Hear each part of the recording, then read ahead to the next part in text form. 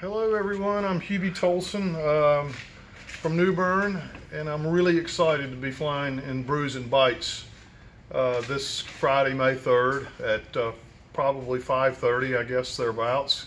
The event goes from 5 to 9, I think, and there'll be live music and cold beer and wine and great food from Dank Burrito and the Tiny Tornado, which is awesome. I'm going to fly a little bit out over the Neuse River and hopefully provide 20 or 30 minutes worth of entertainment for the folks that come.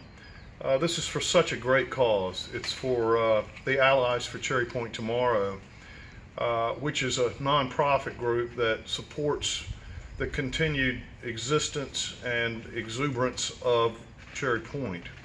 And Cherry Point is so important to our area. It's all of Eastern Carolina. It's such an economic driver. The folks there are so patriotic, and it's just a pleasure to do air shows there, which I've done for the last few years, and am honored to be a part of that.